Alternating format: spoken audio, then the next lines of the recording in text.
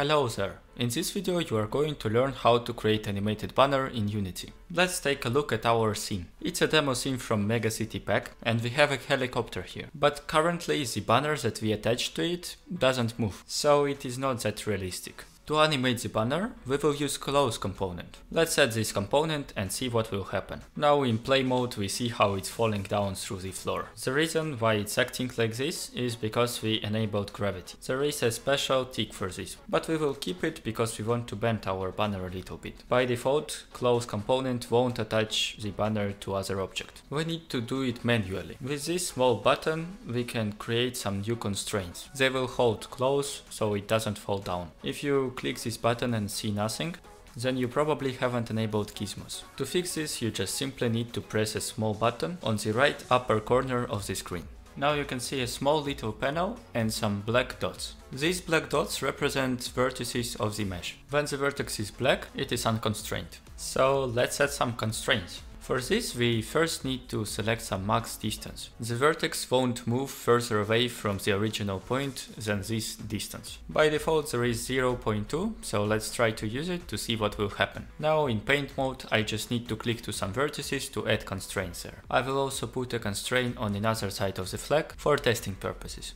When it's ready, let's start the game. And now we see that the banner doesn't fall down anymore because it is constrained to these points. These points are used in local position, so when you displace the object, they are displacing with it and world coordinates change. But currently it doesn't really look like a real flag. We need to constrain it strongly. Let's go back to the editor and change the max distance value to 0. Again, we need to paint some of the vertices, and we also need to erase our special constraint used for testing. To do this we need to deselect tick near to the max distance value. Now if we paint any vertex, it will become black again. So I made all of the vertices near to this tick constraint, and we are finally ready to start the game again. As you can see, it is working correctly. But if you were on the streets of the city, you wouldn't be able to see anything on this banner. It is too messy. We can try to fix this by applying some directional wind. Close component doesn't work with wind object, but we can apply some acceleration here. Let's add some direction. Don't forget that it is in global coordinates in world space, and you can see our banner starts to stretching into one of the sides. With this strong acceleration it looks really great. I will stop the game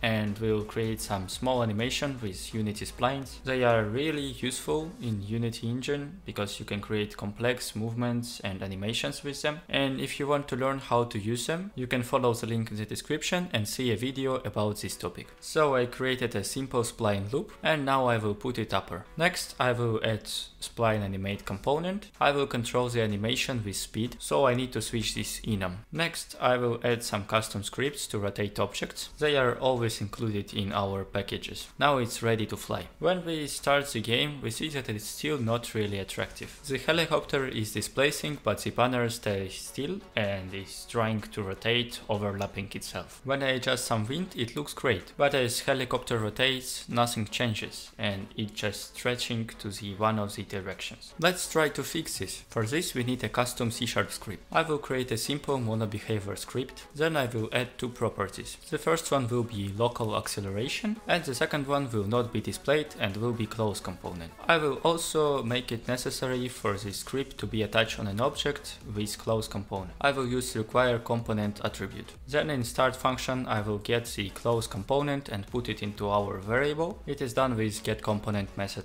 In the update function I will transform the direction from local to world coordinates and set it into the close component. For those who is not experienced in C# in Unity, I will tell that start function is executed only once in the start of the game and update function is executed every frame. Now let's move to the editor and attach this script on the banner. Our banner is child object of the helicopter, so it will be rotated with it. You can switch a small option from global to local and see how axes are aligned. I will create a strong acceleration in the back direction. Now when I start the game, banner is beautifully stretching.